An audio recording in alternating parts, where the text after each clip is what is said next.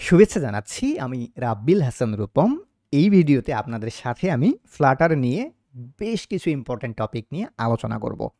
শুরুতেই আপনাদের সাথে আলোচনা করব ফ্লাটারের বর্তমান অবস্থা কি, গেস সামনে কি হতে চলেছে, যারা আপনারা ক্যারিয়ার ট্র্যাক হিসেবে ফ্লাটার অ্যাপ্লিকেশন ডেভেলপমেন্টকে বেছে নিতে চলেছেন, অ্যাকচুয়ালি কারা বেছে নেবেন, কারা নেবেন না। আর ফ্লাটার যদি আপনি শেখেনি, তাহলে এটার শেখার ক্ষেত্রে আপনার রোড ম্যাপটা ঠিক কেমন হবে, স্টেপ বাই স্টেপ আপনি কিভাবে শিখবেন, সেই বিষয়গুলো নিয়েও আমি আলোচনা করব।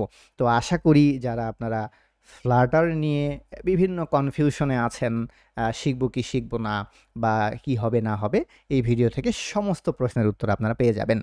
তো ফার্স্ট অফ অল, শুরুতেই আমি যেটা বলবো সেটা হচ্ছে ফ্লাটারের বেশ কিছু ফিচার্স রয়েছে, যার কারণে অ্যাপ্লিকেশন ডেভেলপমেন্টের ক্ষেত্রে বেশ বাণিজ্যিকভাবে ফ্লাটার এখন এগিয়ে আছে। বাণিজ্যিকভাবে এগিয়ে আছে বলতে, কোনো একটা সফটওয়্যার কোম্পানি যখন কোনো সফটওয়্যার ডেভেলপ করে, তখন নিশ্চয়ই সেই কোম্পানি চিন্তা করে যে সেই সফটওয়্যারটা ডেভেলপ করতে তার খরচ কত হবে, সেটার ম্যানেজমেন্ট কস্ট কেমন হবে, সেখানে আমার হিউম্যান রিসোর্স কীরকম দরকার হবে, সেখানে আমি সিকিউরিটি পাবো কি না, সেটার কমিউনিটি সাপোর্ট আছে কিনা। আর মোবাইল অ্যাপ্লিকেশন ডেভেলপ করার ক্ষেত্রে তো অবভিয়াসলি অ্যান্ড্রয়েড আইওএস যদি ক্রস প্ল্যাটফর্ম হয়, সেক্ষেত্রে সেখানে দেখা যাচ্ছে যে ড্রাস্টিক্যালি একেবারে ম্যানেজমেন্ট কস্ট, ডেভেলপমেন্ট কস্ট অনেকখানি কমে আসে। দ্যাটস ওয়াই বর্তমানে সফটওয়্যার ইন্ডাস্ট্রি ফ্লাটারের দিকে মুভ করছে।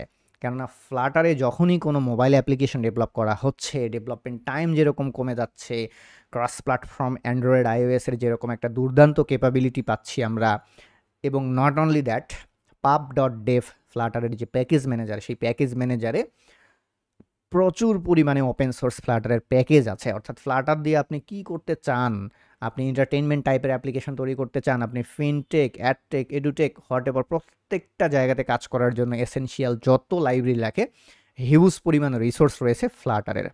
এবং এর থেকেও বড় বিষয় যেটা, সেটা হচ্ছে লেস লার্নিং কার্ভ এবং বিগিনার ফ্রেন্ডলি। বিষয়টা হচ্ছে যে ফ্লাটার যখন কেউ শিখছে, তখন কিন্তু সেটা শেখার জন্য তাকে অনেক দীর্ঘ সময় ধরে পড়াশোনা করতে হচ্ছে না। শুধুমাত্র কি ডার্ট প্রোগ্রামিং ল্যাঙ্গুয়েজটা শেখার পরেই আপনি ফ্লাটার শেখা শুরু করতে পারছেন। জাস্ট একটা প্রোগ্রামিং ল্যাঙ্গুয়েজ শিখেই কিন্তু আপনি ফ্লাটার শেখা শুরু করতে পারছেন, এবং ফ্লাটার উইজেটস বেটস হওয়ায় ফ্লাটার শেখাও অনেক সহজ, ফ্লাটার দিয়ে কাজ করাও অনেক সহজ। দ্যাটস ওয়াই বিগিনাররাও ফ্লাটার থেকে বেশ একটা কুইক আউটপুট পাচ্ছে। সেক্ষেত্রে দেখা যাচ্ছে যে কোম্পানির এখানে কিন্তু হিউম্যান রিসোর্স কস্ট অনেকখানি কমে যাচ্ছে। এছাড়া সফটওয়্যারের সিকিউরিটিও ভালো হচ্ছে, আবার এক্সপেক্টেড পারফরমেন্স থাকার কারণে ক্লায়েন্টও খুশি থাকতেছে। That's why for the software company, for the developer, for the client, সব দিক থেকে বিবেচনায় ফ্লাটার নিঃসন্দেহে এখন মোবাইল অ্যাপ ডেভেলপমেন্টের যতগুলো ফ্রেমওয়ার্ক আছে, সেগুলোর থেকে নিঃসন্দেহে বিভিন্ন অ্যাঙ্গেলে বিবেচনা করলে এগিয়ে থাকবে। এবং ফ্লাটার আমি কনফিডেন্টলি আপনাদেরকে শিখতে এই কারণেই বলবো, আমি যদি কিছু স্ট্যাটস আপনাদের সাথে তুলে ধরি, ফ্লাটারের যে প্যাকেজ ম্যানেজার আছে, সেই প্যাকেজ ম্যানেজারে 33,000-এরও বেশি ওপেন সোর্স প্যাকেজ রয়েছে, যেগুলো ফ্লাটার মোবাইল অ্যাপ ডেভেলপমেন্টের জন্য ডেডিকেটেডলি তৈরি করা। এবং 2023 সালের মে মাসের যে সামারি, সেই সামারি অনুসারে গুগল প্লে স্টোরে প্রায় 1 মিলিয়ন অ্যাপস আছে, যেটা ফ্লাটারে তৈরি করা। এবং বিভিন্ন স্ট্যাটস, আপনি যদি স্ট্যাক ওভারফ্লোতে যান, কিংবা বিভিন্ন ওয়েবসাইটে আপনি যদি যান যারা বিভিন্ন পরিসংখ্যান নিয়ে কাজ করে, সেখানে আপনি দেখবেন যে 2023 সালে মোবাইল অ্যাপ্লিকেশন ডেভেলপমেন্টের জন্য যতগুলো ফ্রেমওয়ার্ক আছে, তার মধ্যে নাম্বার 1-এ আপনি ফ্লাটারকে পাবেন। এবং এছাড়া এর যে ডেভেলপার কমিউনিটি, এটা এত হাইলি রেইজ করছে বর্তমানে পুরো ওয়ার্ল্ডে, মানে মোর দেন 2 মিলিয়নস ডেভেলপার আছে যারা মোবাইল অ্যাপ্লিকেশন ডেভেলপমেন্টের জন্য ফ্লাটার ইউজ করছে। এবং নট অনলি মোবাইল অ্যাপ্লিকেশন, আমরা জানি যে ফ্লাটার শুধুমাত্র মোবাইল অ্যাপ্লিকেশনের মধ্যেই যে সীমাবদ্ধ তা না, এটা দিয়ে চাইলে আপনি ক্রস প্ল্যাটফর্ম ডেস্কটপ অ্যাপ্লিকেশন কিংবা ওয়েব অ্যাপ্লিকেশনও ডেভেলপ করতে পারেন। এখন একটা সময় 2018-19-এর দিকে আমি নিজেও বলেছিলাম যে রিঅ্যাক্ট নেটিভ শিখুন। আমার চ্যানেলে যদি পুরনো ভিডিওগুলো আপনারা ঘাটেন, আপনি পাবেন। বাট সেই সময়কার সিনারিও, 2017-18 সালের সিনারিও আর 2023 সালের সিনারিও কিন্তু টোটালি আলাদা। অ্যাকচুয়ালি রিঅ্যাক্ট নেটিভের থেকে ফ্লাটার, এই যে গত 4-5 বছরের যে দীর্ঘ সময়, এই সময়ে অনেক র্যাপিডলি ফ্লাটার এগিয়ে গেছে। এখানে যে গ্রাফটা আছে, গ্রাফটা দেখলেই আপনারা নিঃসন্দেহে বুঝে যাচ্ছেন যে ঠিক ফ্লাটার কীভাবে জনপ্রিয়তা তুঙ্গে উঠে গেছে। রিঅ্যাক্ট নেটিভকে ছেড়ে এখন ফ্লাটার প্রায় আপনার রিসোর্সের দিকে বলেন, কমিউনিটির দিকে বলেন, সব দিক থেকে ফ্লাটার এখন প্রায় দ্বিগুণ হয়ে গেছে। দ্যাটস ওয়াই 2023-এ এসে আমি বলছি ফ্লাটার শিখুন। এখন বাংলাদেশের দিকে যদি আমরা তাকাই, বাংলাদেশেও অনেক গুরুত্বপূর্ণ অ্যাপ্লিকেশনে অ্যাজ এ প্রাইমারি ফ্রেমওয়ার্ক বা ক্লায়েন্ট সাইড ফ্রেমওয়ার্ক আপনার ফ্লাটার ব্যবহার হচ্ছে। বিকাশ অ্যাপ্লিকেশন আমরা সবাই ব্যবহার করি, আমরা এস ম্যানেজার দেখেছি, সেবা.xyz এর মোবাইল অ্যাপ্লিকেশন দেখেছি। এই মোবাইল অ্যাপ্লিকেশনগুলো কিন্তু দেশের ভেতরেই যদি আমরা দেখি, এগুলো সব ফ্লাটারে বানানো। এরপর আমরা যদি একটু গ্লোবালি তাকাই, গুগল অ্যাডস, আলিবাবা, জিপে, BMW, নিউ ইয়র্ক টাইমস, ইবে মোটরসের যে অ্যাপ্লিকেশনগুলো রয়েছে, এগুলো সবই তাদের যে মোবাইল অ্যাপ্লিকেশন ক্লায়েন্ট সাইট, সেখানে অ্যাজ এ ফ্রেমওয়ার্ক ফ্লাটারকে ব্যবহার করছে। এবং ফ্লাটারের যে এই জার্নিটা কিন্তু একদিনের নয়। সেই 2015 সাল থেকে শুরু করে ফ্লাটার যেভাবে রেইজ করছে, 2015 সালে ফ্লাটারের ইনিশিয়াল রিলিজ হলো, 2017 সালে এসে ফার্স্ট স্টেবল রিলিজ আসলো, 2018-তে গিয়ে ফ্লাটার 1.0 হলো, আর সেখানে অ্যান্ড্রয়েড iOS ডেভেলপ করা গেল। এরপর 2019-এ এসে ফ্লাটার 1.2 হলো, ফ্লাটার 2021-এ এসে 2.0 হলো। যখন ফ্লাটার 2021-এ আসলো, তখন ফ্লাটার অ্যাকচুয়ালি মোবাইল ছাড়াও ওয়েব সাপোর্ট এবং ডেস্কটপ সাপোর্ট নিয়ে চলে আসলো। এবং এইটা হয়ে গেল কি 2022 সালে এসে ফ্লাটার 2.1 হয়ে গেল। এরপর 2022-এর ফেব্রুয়ারি থেকে মের মধ্যে কিন্তু আবার ফ্লাটারে বেশ কিছু আপডেট এসেছে। 2022-এ ফ্লাটার 3.0 সেটা করলো কি লিনাক্স ডেস্কটপ সাপোর্টও কিন্তু নিয়ে আসলো। এরপর 2023-এর ফেব্রুয়ারি মাস ফ্লাটার 3.7 চলে এসে গেছে। তো এই যে দীর্ঘ জার্নি, এখন 3 বছর আর ওদিকে 5 বছর, 8 বছর, এই 8 বছরের জার্নিতে ফ্লাটার যথেষ্ট স্টেবল এবং এর কমিউনিটিও এই 8 বছরে অনেক বড় হয়ে গেছে। আর ফ্লাটারের যদি আমি জব স্কোপ নিয়ে কথা বলি, সেক্ষেত্রে রিসেন্টলি ড্যাটাই অবজার্ভড ভেরি রিসেন্টলি আপওয়ার্কে প্রায় 1000-এরও বেশি জব আছে যেটা ফ্লাটার রিলেটেড। গ্লাসডোরে 200-এরও বেশি আমি জব পোস্টিং পেয়েছি। এবং আমি যদি ইনডিডের কথা বলি, সেখানে 238টা জব পোস্ট পেয়েছি আমি লাস্ট যখন সার্চ করি। বিডি জবসে 4টা পেয়েছি, 4টা না, 540টার বেশি পেয়েছি আমি বিডি জবসে 4 নম্বর। এই বিডি জবসে যে 540টার বেশি পেয়েছি, জাস্ট এই জবগুলো ফ্লাটার রিলেটেড। এরপরে আসি আমরা লিঙ্কডিনে শুধু বাংলাদেশের যে এনভায়রনমেন্ট, বাংলাদেশের যে জায়গা, এই জায়গার ভেতরে 45টির বেশি জব পোস্ট পেয়েছি আমি লিঙ্কডিনে। এবং এই সার্চগুলো ভেরি রিসেন্টলি আমার করা, লাস্ট 1 মান্থ অ্যাগো এরকম হবে। 1 মাস আগে যখন আমি সার্চ করি লিঙ্কডিনে, ইনডিডে গিয়ে বিডি জবসে, আমি যে তথ্যগুলো পেয়েছি বা যতগুলো এর ওরিয়েন্টেড জব পেয়েছি, তার একটা স্ট্যাটস আপনাদেরকে দেখানোর চেষ্টা করলাম। এখন এই ফ্লাটার মোবাইল অ্যাপ্লিকেশন বা ফ্লাটার দিয়ে আপনি কি ডেভেলপ করতে পারবেন, এরকম একটা প্রশ্ন আমাদের মধ্যে চলে আসে যে এটা দিয়ে কী ধরনের অ্যাপ্লিকেশন ডেভেলপ করা যেতে পারে। সেক্ষেত্রে আমি বলবো যে এন্টারটেইনমেন্ট টাইপের অ্যাপ্লিকেশন থেকে শুরু করে fintech, FoodTech, adtech, agritech, biotech, এগুলো হচ্ছে আসলে এক একটা সফটওয়্যারের ক্যাটাগরি বা সফটওয়্যার ডেভেলপমেন্টের এক একটা ছোট ছোট শাখা। সব ধরনের শাখাতে বা সব ধরনের ক্যাটাগরি বা সব ধরনের বিজনেস টাইপস অফ অ্যাপ্লিকেশনেই কিন্তু ফ্লাটারে ডেভেলপ করা পসিবল। বায়োটেকের পরে যদি আমরা ক্লিনটেক বলি, কনজিউমার গুডস বলি, আমরা যদি অ্যাডটেক বলি, হেলথ টেক বলি, এইচআর টেক বলি, ইন্ডাস্ট্রি বলি, রিটেইল বলি, প্রপার্টি টেক যেটাকে আমরা প্রপটেক বলি, ইন্স্যুরেন্স টেক থেকে শুরু করে যতগুলো types of software business applications আমাদের ইন্ডাস্ট্রিতে ঘোরাফেরা করে, সব ধরনের অ্যাপ্লিকেশনে you can use Flutter smoothly. এখন ঘটনা হচ্ছে কারা আপনারা ফ্লাটার শিখবেন। সোজা কথায় যদি বলি আমি, তাহলে যারা প্র্যাকটিক্যাল চিন্তা করবেন তারা ফ্লাটার শিখবেন। প্র্যাকটিক্যাল চিন্তা করবেন মানে হচ্ছে আপনার ক্যারিয়ারটাকে বেশ সিরিয়াসলি নিয়ে যারা শিখবেন। অনেক সময় এরকম হয় যে আমরা আজকে ফ্লাটার শিখছি, তারপরে 2 দিন পরে আমরা সুইচ করে জাম্প করে জাভাস্ক্রিপ্টের ইকোসিস্টেমে চলে গেলাম। আবার জাভাস্ক্রিপ্টের ইকোসিস্টেম থেকে আমি জাম্প করে পিএইচপির ইকোসিস্টেমে চলে গেলাম, সেখানে আমার ভালো লাগছে না, সেখান থেকে আমি জাম্প করে পাইথনের ইকোসিস্টেমে চলে গেলাম। তো আপনি যদি ফ্লাটারের ইকোসিস্টেমে একবার ঢোকেন, আপনাকে সিরিয়াসলি এই ইকোসিস্টেমের ভেতরেই থাকতে হবে, জাম্প করা যাবে না। কেননা এখান থেকে জাম্প করলে আপনি কোনোভাবেই লাভবান হবেন না।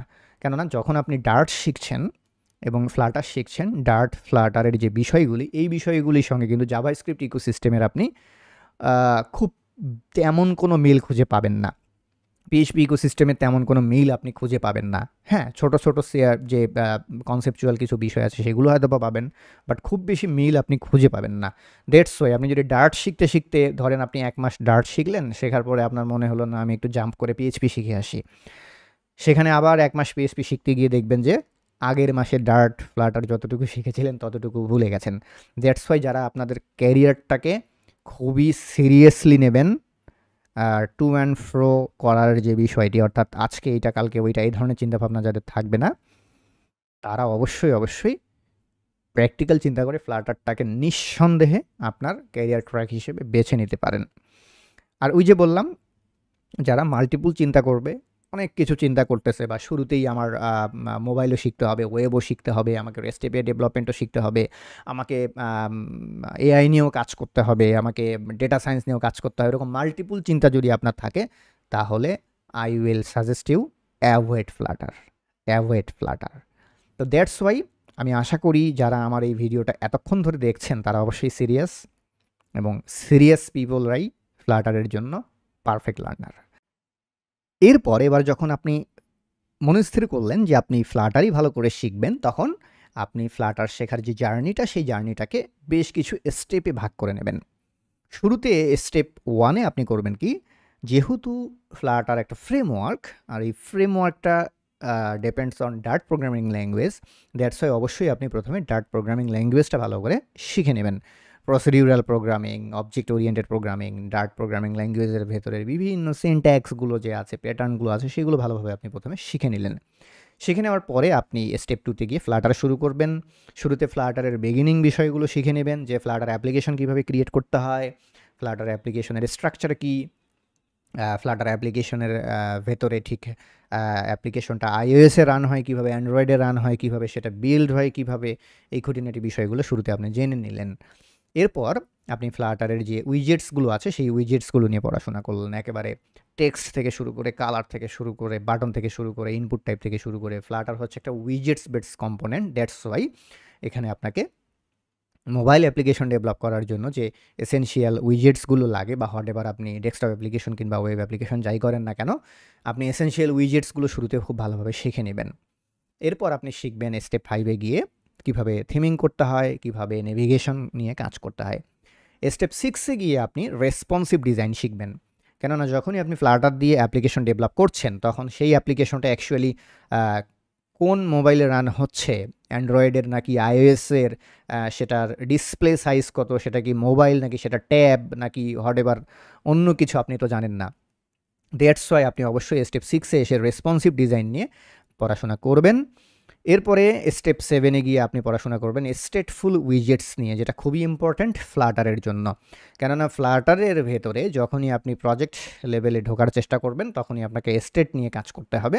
সো স্টেট কীভাবে ডিক্লেয়ার করে, স্টেটফুল উইজেটস কীভাবে কাজ করে, সেই বিষয়গুলো খুব ভালোভাবে শিখে নিয়ে এরপর আপনি করবেন কি, আপনার প্রথম প্রজেক্টটা করে ফেলবেন। সেটা একদম খুব সিম্পল হতে পারে, একটা টু ডু অ্যাপ্লিকেশন করে নিয়ে এই যে স্টেপ 1 থেকে স্টেপ 7 পর্যন্ত যা যা শিখলেন, এই বিষয়গুলোকে করবেন কি, আপনি টোটালি একটা রিভাইজ করে নেবেন স্টেপ 8-এ এসে। দেন এরপরে আপনি স্টেপ 9-এ এসে, আমরা জানি যে ফ্লাটার অ্যাপ্লিকেশনের ব্যাক এন্ডে একটা রেস্ট এপিআই থাকে। তো রেস্ট এপিআই কীভাবে কাজ করে, রেস্ট এপিআই ডকুমেন্টেশন কীভাবে পড়তে হয়, রেস্ট এপিআই এর রিকোয়েস্ট কীভাবে কাজ করে, রেসপন্স কীভাবে কাজ করে, রেস্ট এপিআই এর মধ্যে হেডার কীভাবে কাজ করে, সেই বিষয়গুলো খুব ভালোভাবে আপনি প্রথমে শিখে নিলেন। সেখানে জেসন কীভাবে কাজ করে, সেগুলো শিখে নেওয়ার পরে আপনি একটা ফুল ফেস প্রজেক্ট করতে পারেন ইউজিং রেস্ট এপিআই। সে ধরেন আপনি একটা টাস্ক ম্যানেজার প্রজেক্ট করলেন, সেই প্রজেক্টের ভিতরে লগ ইন রেজিস্ট্রেশন থেকে শুরু করে ফরগেট পাসওয়ার্ড রিকভার করা থেকে শুরু করে বিভিন্ন টাস্ক ম্যানেজ করার যে বিষয়গুলি, সেই বিষয়গুলি ম্যানেজ করে আপনি একটা টাস্ক ম্যানেজার প্রজেক্ট করলেন ইউজিং রেস্ট এপিআই। তো এই যে স্টেপ 10, এই স্টেপ 10 কিন্তু আপনার জন্য একটা বেঞ্চমার্ক। কারণ স্টেপ 10 পর্যন্ত যদি আপনি আসতে পারেন, তাহলে মোটামুটি আপনি বলা যায় যে as a junior Flutter developer হিসেবে আপনি যতটুকু নলেজ আপনার থাকা দরকার ইনশাআল্লাহ ততটুকু নলেজ আপনার স্টেপ 10 পর্যন্ত হয়ে যাবে।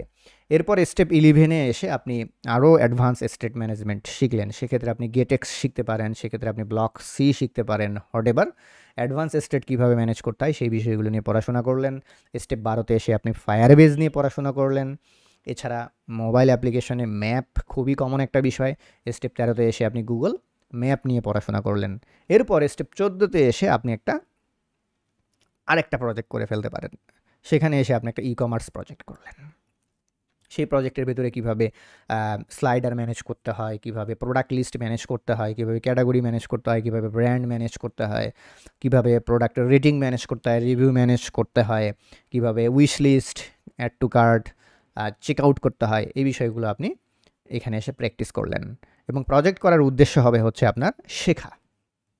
এবং এক্ষেত্রে এসে আপনি করলেন কি একটা পেমেন্ট গেটওয়ে কীভাবে ইমপ্লিমেন্ট করতে হয় ফ্লাটার মোবাইল অ্যাপ্লিকেশনে সেই বিষয়টাও দেখে নিলেন। এছাড়া আপনি ফ্লাটার মোবাইল অ্যাপ্লিকেশন ডেভেলপমেন্ট যখন শিখলেন, শেখার পরে তো আপনি নিশ্চয়ই বসে থাকবেন না।